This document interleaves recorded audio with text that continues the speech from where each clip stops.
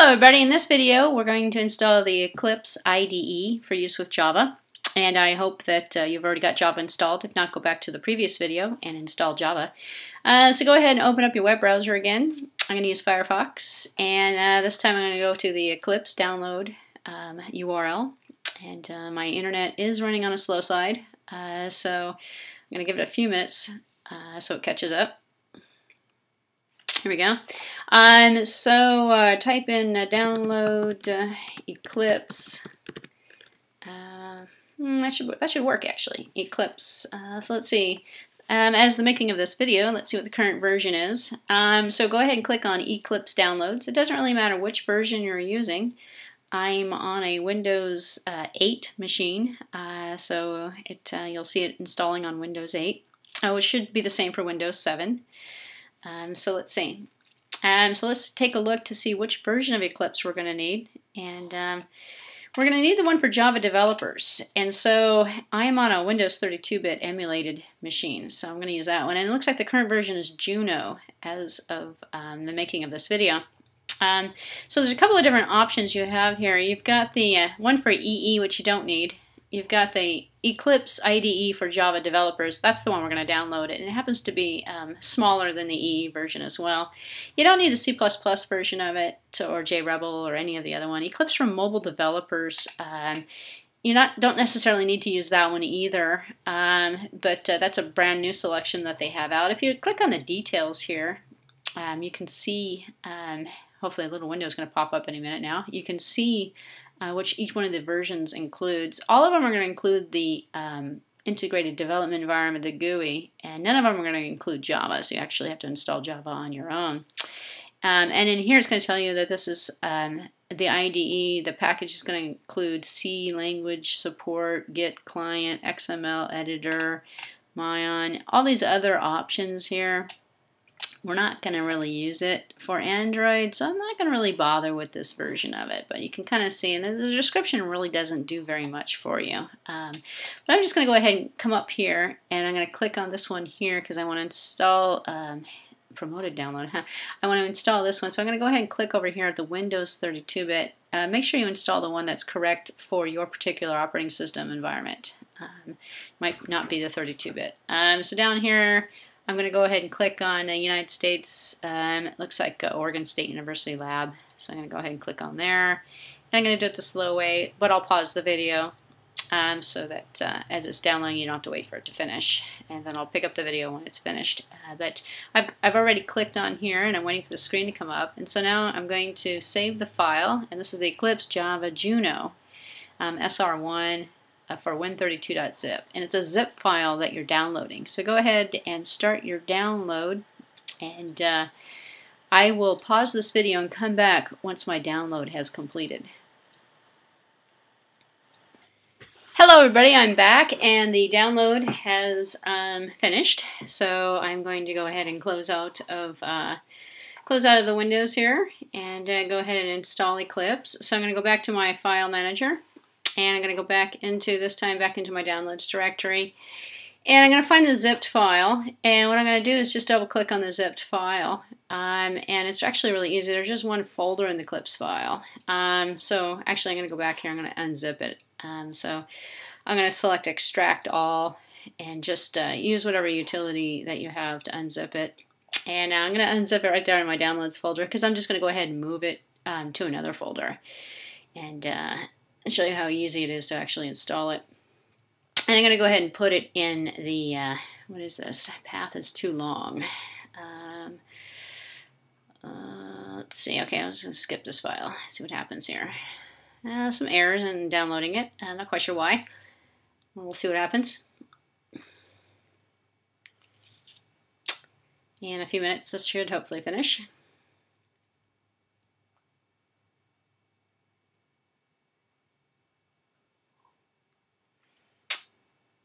Apparently there was a message about the path being too long. Not quite sure why. Here, I'll pause the video so you don't have to finish for this to wait for this to finish. Okay, everybody, the extraction worked. I did get a couple of messages, though, telling me something about the directory path being too long, and I just skipped those files. I'm not quite sure what it was. Probably configuration files, but I'm not sure. Anyway, in any case, I'm still in the downloads directory here, and I have located the folder that got extracted. So I'm going to move the folder, and I'm going to put it in my program files directory, subdirectory. And I will just put it in the main program file. So I'm going to go back up to downloads directory up here and take this, and I'm actually going to rename it because I don't want to call it. Actually, you know what? I'm just going to go. I double-clicked on it instead of renaming the outer directory.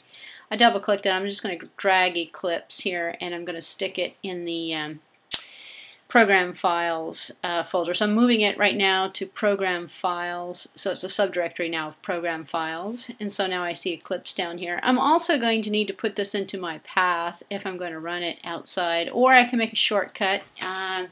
And what I'll do is, if you look right here, you can see Eclipse here.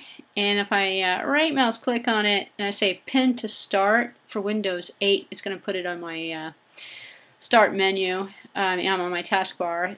Well, actually, it's going to pin it to start, but there's no start menu. Well, I'm going to just double click on the file, and I'll show you what happens, and then I'll show you how you can add it actually to the taskbar. I don't have a start menu, so it's not going to pin to start. But let's go ahead and double click on Eclipse right now to run it.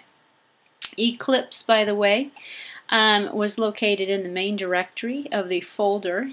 So if you click on the folder here, and you'll see Eclipse. It's like a little purple icon here. If you click on it, it'll go ahead and open it up for you. And the first prompt that it's going to ask you about is going to be something here in which it says, where would you like the workspace? I'm going to put the workspace in user bhacker workspace, which is the default. So I'm going to click on here. It says use this as the default and do not ask me again. So now I have determined that my workspace is set correctly to where I'd like it. Now, to add this actually to the taskbar, you can just right mouse click on it here, and if you click on it, well, let's see. It's going to install, so it's going to show me a little thing here. We can always add it to the taskbar. It's no big deal. Here we go. So now the program is actually opened up, and now if I click here, let's see, there we go. We can see the main screen that comes up when Eclipse opens up. It says welcome to Eclipse IDE. It's basically installed at this point. If you click down here, you can go tutorials, samples, what's new, or an overview, or you can simply close this window, and it's the welcome window that we just looked at a few minutes ago. And then we'll see the package installer here.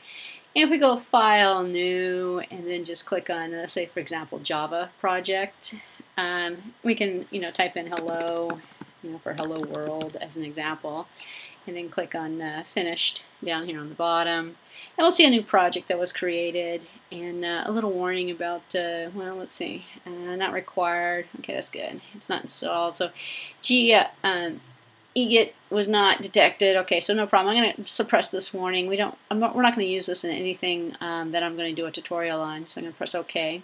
And then the home directory says the environment variable home is not set.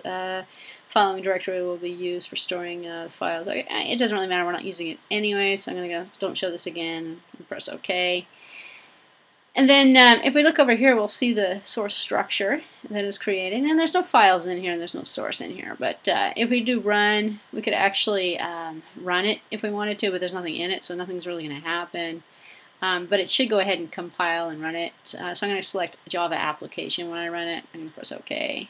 And then it's going to say there's a launch error. Selection does not contain a main type. Well, it doesn't contain a main program. So you're not going to be able to test it until you look at the next video, which is going to be a Hello World program that we're going to write and compile and test it out. But if you've got this far, where you've got a package explorer opened up and you can see things you can navigate around, I usually like to close the windows over here on the right-hand side to make the window look a little bit better. But this is an installed version of the Eclipse browser. So what I can do now is just make a shortcut for it. So I'm going to close it, and I close it. It says always exit without prompt. Sure, why not? So I closed it up. Now if I go back to the Windows Explorer and I come back in here, I can just make a shortcut for it. So create a shortcut. and here's my shortcut. I can drag it out here and put it out here. Or I could actually drag it here and put it down here if I want to, where it says pin to taskbar, and now I've got it on my taskbar. Normally, sometimes, when you click on it, it'll tell you, pin to start, pin to taskbar, and it'll actually put it out here for you automatically. I'm not quite sure why I didn't do it before, but now I can get rid of that there. So now if I want to run it again, I just click on the Eclipse icon that's on my taskbar. And because Windows 8 doesn't have a start menu anymore, I've made some other icons for things that I normally use, like Visual Studio and stuff, and I've stuck them out here on the taskbar, which just kind of makes it a little bit easier. It's very Mac-like, actually. Makes it a little bit easier to navigate. So you can see that Java is now hopefully working, and also Eclipse is working, and we've got the next video I will show you how to install the Android development tools, because right now we don't actually have anything installed for Android. So next video we'll install the Android SDK, and then we'll start writing some Android programs. Okay, so that's the end of the Java Eclipse install, and this instruction should be the same for Windows 7 and also for XP as well. But now you see it actually works on Windows 8, although I did get a few messages about the path being too long. It did not affect the install, and it appears to be working just fine. So now we know it works on Windows 8. Okay, so next video we'll install the Android tools. Until then,